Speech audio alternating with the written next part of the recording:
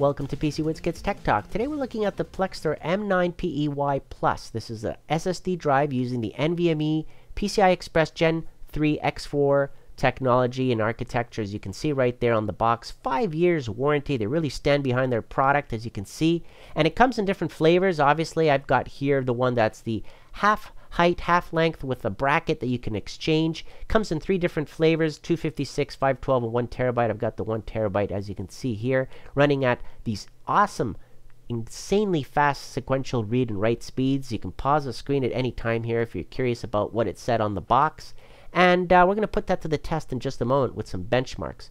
Now, looking at the Marvel 88SS 1092 controller, that's really what's going to drive this, along with the 3D NAND technology from Kioxia, as you can see right there. Okay, that TLC NAND, and well, really fast results is what we're expecting out of here on my benchmarks. We want things to boot up in seconds. Okay, we don't want to wait, and we want lots of space. And this 1 terabyte drive is meant to last. Okay, so I really like the fact that they're really getting larger and larger, these drives, and faster, so it's amazing. Now with this heatsink, I'm really looking forward also to keeping the temperatures down. Okay, now as you can see right here, also on the specs, it does come with a half height bracket as the accessory, so keep that in mind. It's lightweight, yes, it's small, it's very thin, it doesn't get in the way of anything. Has RGB lighting design. I'll show you that in just a moment as well, but I'm really more looking at something that's lasting in performance, high speed, heat resistant. You know, those are the things that are going to make this thing last a long time.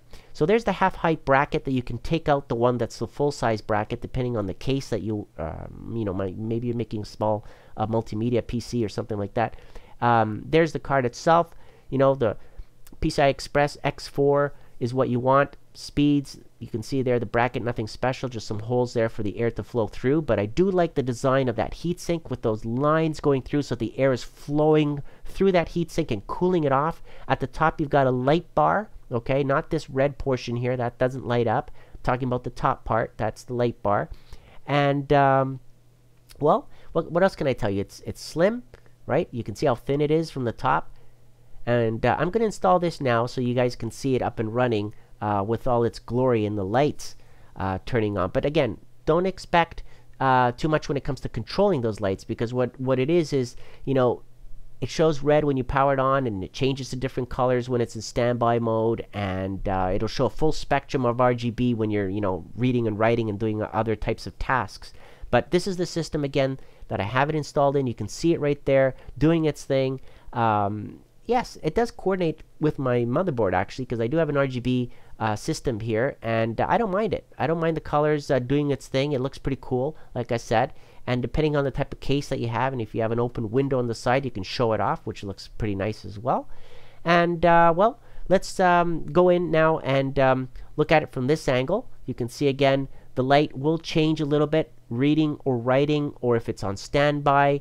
You know, different colors means different things, right? It says it all in the manual. Now, when it comes to benchmarks, we're looking first at the temperatures, so on average around 31 degrees Celsius. If I run it at full load, meaning doing a lot of benchmarks and transferring on it, it might go up to 33 degrees Celsius. Big deal. Doesn't break a sweat. Runs nice and cool.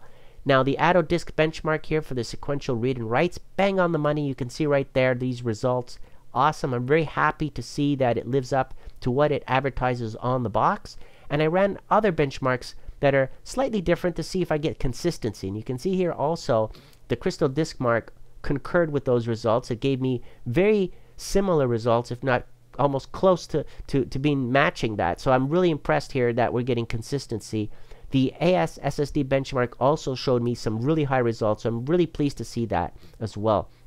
So we're getting some high input and output operations per second. Okay, so the IOPS also, we want to see fast operations, not just the bandwidth and the speed, the capabilities obviously to push data back and forth and transfer files such as ISO files. You can see they're really, really fast. So booting up Windows is going to take seconds, literally less than 5 seconds, depending on how much stuff you've got. Mine boots up really, really quick. Now, on the read test suite and on the performance test 9.0, it ranked it really high. I must say, this blew a lot of the older generation SSDs out of the water, as you can see right there. So the score of 24 400, I took that and compared it to other newer generation SSDs so that way we get a more fair result. So you can see here how it compares to these other SSD drives. Now, of course, some of those are more expensive than this one.